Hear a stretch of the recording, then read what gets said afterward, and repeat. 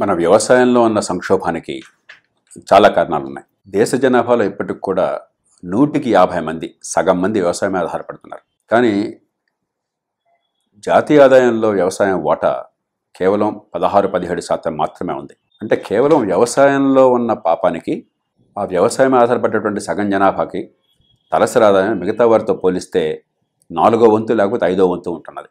ఇది ఇట్లా ఉండగా ప్రభుత్వ విధానాలే రైతుని కొంగతీస్తున్నాయి. వ్యవసాయ సంక్షోభంలో ఉండడానికి ప్రధాన కారణం ప్రకృతి శాపం కాదు, పాలకుల పాపం. పాలకులు చేయవలసింది చేయకపోవడంలో వైఫల్యాలు కూడా ఉన్నాయి, ఇతర లోపాలు ఉన్నాయి. కానీ ప్రధానంగా వ్యవసాయాన్ని కొంగతీసుకున్నది ప్రభుత్వ విధానాలు, చట్టాలు, వాటిని అమలు చేసే తీరు. ముఖ్యంగా 4 అంశాలు. మొట్టమొదటిది నిత్యావసర వస్తువుల చట్టం. ఎప్పుడో 2వ ప్రపంచ యుద్ధ కాలంలో, అప్పుడు బాగా కరువు తీవ్రత ఉండటం చేత, ఆహార ధాన్యాల కొరత ఉండటం చేత యుద్ధకాలంలో మన దేశంలోనే బెంగాల్ కరువులో లక్షలాది మంది చనిపోయారు. ప్రపంచమంతా కూడా యుద్ధ కారణంగా ఆనాడు ఈ వస్తువుల సరఫరా దెబ్బతినిపోయి, కొన్ని సందర్భాల్లో ఉత్పత్తి కూడా దెబ్బతినిపోయి ఎన్నో కరువులు, ఎన్నో ఆకలి చావులు సంభవించినాయి. ఆ నేపథ్యంలో వచ్చిన చట్టం ఇది. ఈ చట్టాన్ని ఎప్పుడు ఉపయోగించినా కూడా అది పూర్తిగా రైతులకు వ్యతిరేకంగాను, పట్టణ ప్రాంతాల్లో వినియోగదారులకు అనుకూలంగాను అమలు చేస్తుంటారు.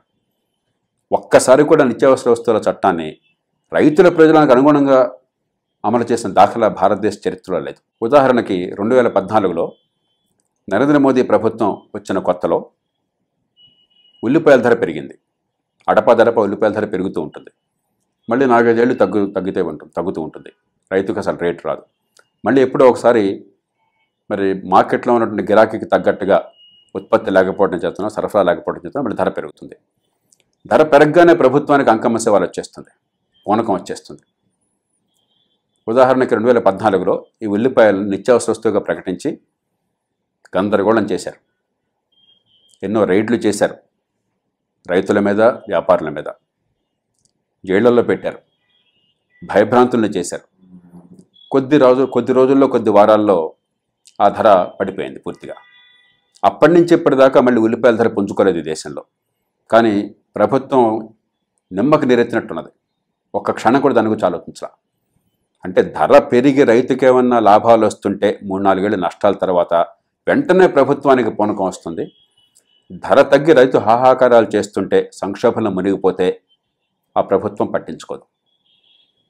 ఇలాంటి ఉదాహరణలు కోకొల్లలుగా ఉన్నాయి. నిత్యావసర వస్తువుల చట్టాన్ని దారుణంగా ఉపయోగించి పూర్తిగా రైతుకు నష్టం కలిగించే విధానాన్ని చేపట్టడం అన్నది ప్రపంచంలో ఇవాళ ఆర్థిక వ్యవస్థలో, ఆధునిక ప్రపంచంలో మార్కెట్ ఆర్థిక వ్యవస్థ అంటే స్వేచ్ఛ వాణిజ్యం అమల్లో ఉన్న దేశాల్లో, ప్రజాస్వామ్య దేశాల్లో భారతదేశాన్ని మినహాయించి మరే దేశంలోనూ కూడా ఇలాంటి కఠినమైన నిత్యావసర వస్తువుల చట్టం లేదు.